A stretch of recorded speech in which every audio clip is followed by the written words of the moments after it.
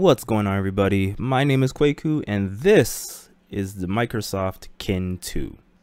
Now, the Kin 2 has some special reasons why I'm doing a video for it, and that's mainly because it is that device that failed so terribly. It got canceled in 2010.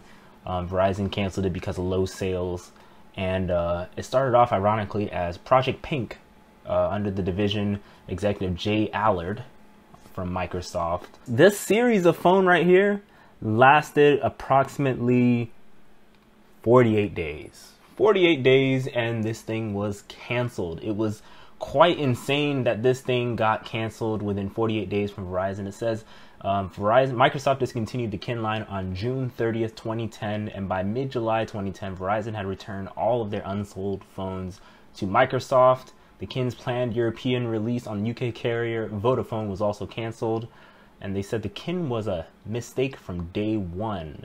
And they also tried to bring it back in November with the Kin 1 and 2M devices, which kind of scrapped the whole Kin idea and just let you log in with not have a data plan with it, because these required data plans for them. So Microsoft tried to dip their toes in there. Yeah, it was launched basically an mystery event in San Francisco, April 12th, 2010.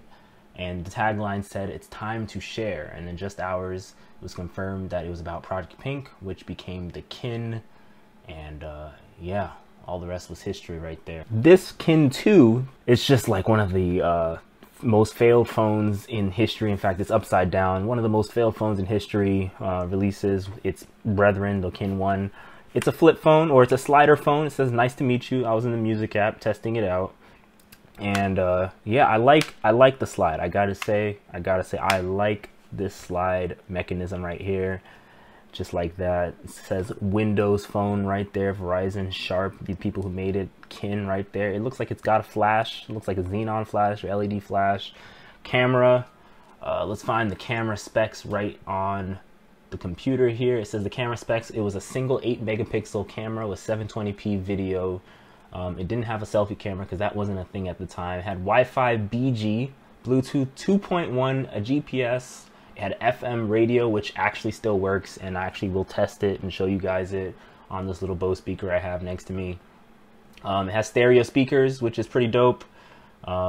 Micro USB, which is just your old school Android type. It's got accelerometer, proximity sensors, and all that stuff. It lets you go on the internet, all that stuff. And it's got a 1390 milliamp hour battery.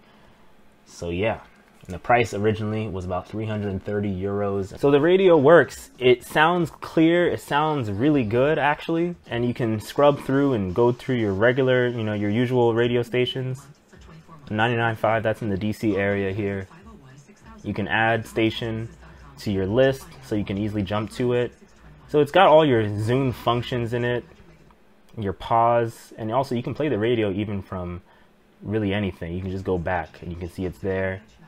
Swipe over, you can see what's playing, you can see your history there. 99.5.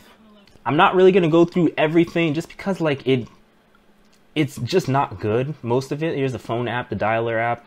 You go into the dialer app, wait for the splash screen right there, and then you have the numbers,